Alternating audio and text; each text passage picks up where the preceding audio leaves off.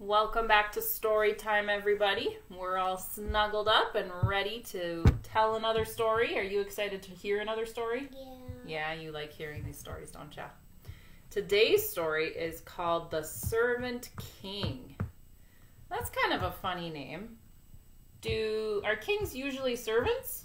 No. No, kings usually have servants, don't they? Yeah. So it's kind of strange to call somebody a servant king, huh?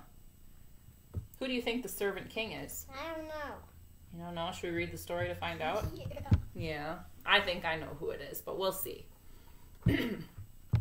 This is the story of the Last Supper from Mark 14 and John 13 and 14. It was Passover, the time when God's people remembered how God had rescued them from being slaves in Egypt. Every year they killed a lamb and ate it. The lamb died instead of us, they would say. But this Passover, God was getting ready for an even greater rescue. Jesus and his friends were having the Passover meal together in an upstairs room. But Jesus' friends were arguing. What about? They were arguing about stinky feet. Stinky feet? Yes, that's right. Stinky feet. Now, the thing about feet back then was that people didn't wear shoes. They only wore sandals, which might not sound unusual, except that the streets in those days were dirty. And I don't mean just dusty dirty. I mean really stinky dirty. With all those cows and horses everywhere, you can imagine the stuff on the street that ended up on their feet. Do you know what that means? It means that nobody picked up the cows and the horses when they had to go to the bathroom. So then you might step in it. Would that be pretty yucky? Yeah, so they had some pretty stinky feet. So anyway, someone had to wash away the dirt, but it was a dreadful job. Who on earth would ever dream of volunteering to do it? Would you want to wash someone's feet if they'd stepped in some yucky stuff? I don't think so. Only the lowliest servant. I'm not the servant, Peter said. Nor am I, said Matthew. Quietly, Jesus got up from the table, took off his robe, picked up a basin of water, knelt down, and started to wash his friend's feet.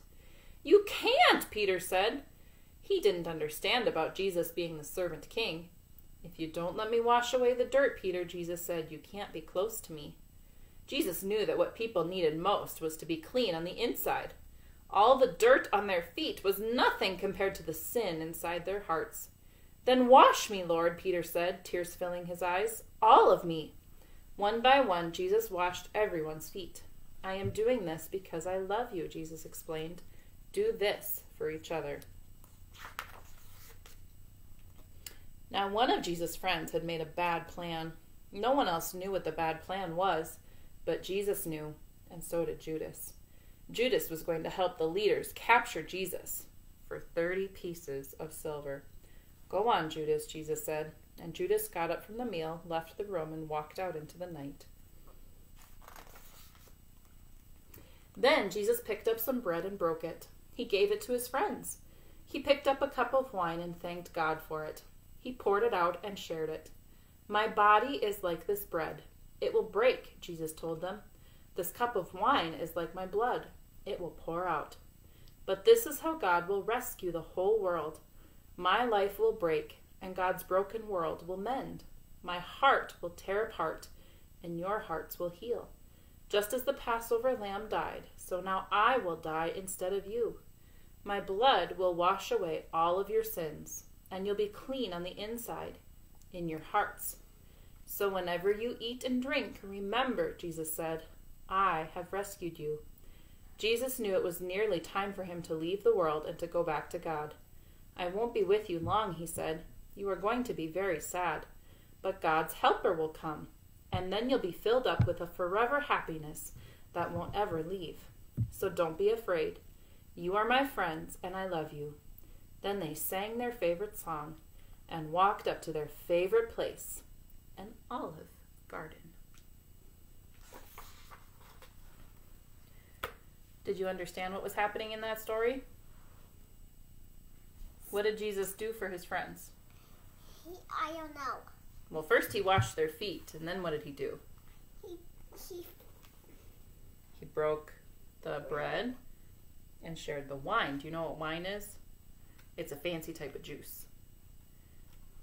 Does this sound familiar, eating bread and drinking a fancy kind of juice? Does it sound like anything we do when we're together as a church? What if I say the word communion? Does that sound familiar? Yeah. Yeah. We haven't done that for a while because we haven't been able to get together as a church for a while. And that's been kind of hard for people, hasn't it? Because Jesus showed us communion so that we would remember the sacrifice that he made for us on the cross. And that whenever we had communion together, we would remember. Isn't that neat that Jesus did that for us? To give us something to help us remember? It's hard to remember things sometimes, isn't it? Do you have a hard time remembering things sometimes? I know I do. So I think it's awesome that Jesus gave us this reminder to help us remember to come back to him and to confess our sins to him and to remember that he died for us to forgive us and so that we could be in fellowship together with other people. And it's hard right now because we don't get to do that, but we're going to get to do it again someday soon. And that's the hope that we get to hold on to. Isn't that pretty awesome? I think it's pretty awesome. I think you're having fun making faces in the video, aren't you? Well, thanks so much for joining us for our story about the Last Supper, and I hope you'll join us again tomorrow and see what happens next. But we're going to wrap up today's story time. We thank you for joining us, and we hope to see you soon and to be able to share communion again with you soon. Can you say goodbye for now? Bye.